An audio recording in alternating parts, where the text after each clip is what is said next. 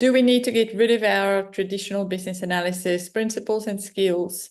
Should we ditch the Babok guide, and should we just start from scratch and let AI do all the work? Well, that's a question that I've actually been grappling with. It's been challenging for me, and I'm sure it's been challenging for you, to try and work out, do we actually have value left? Is there still enough of a future for us as business analysts to go into in the next 5 to 10 years? And I've had a lot of research, or I've done a lot of research. I've listened to a lot of smart people about what artificial intelligence means for the world. And whilst there are a lot of questions, and whilst there are a lot of things that we as a human race don't actually know in terms of what AI will become, in terms of the business analyst role and where we stand today, and potentially at least for another 5 years or so, probably longer, we as business analysts still have a lot of value to bring.